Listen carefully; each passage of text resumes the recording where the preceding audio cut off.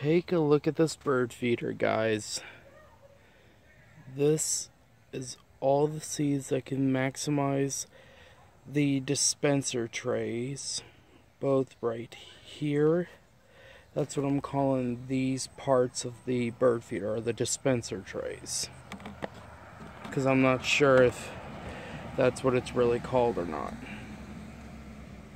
And check that out. Now check this out, guys.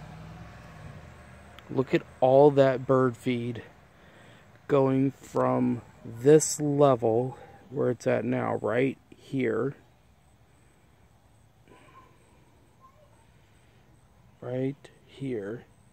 all the way down to right here where it's dispensed on both this side and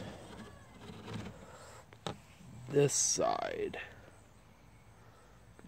Now I'm going to show you exactly how it looks with the lid, roof lid on it. Look at that gorgeous bird feeder.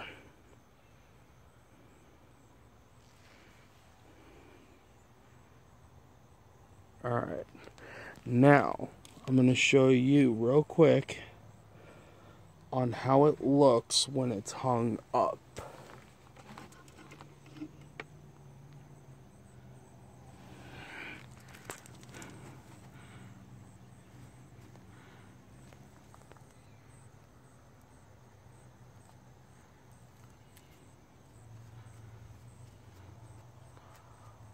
There we go. Look at that beautiful bird feeder. That beautiful and gorgeous bird feeder hanging right now and ready to serve any and all types of birds except for condors and vultures and hummingbirds.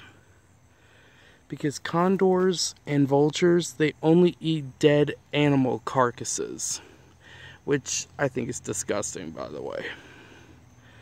And hummingbirds eat sugar water. That's the only thing they will eat. I think bird seed like this is too large and it can get stuck in their throat and kill them.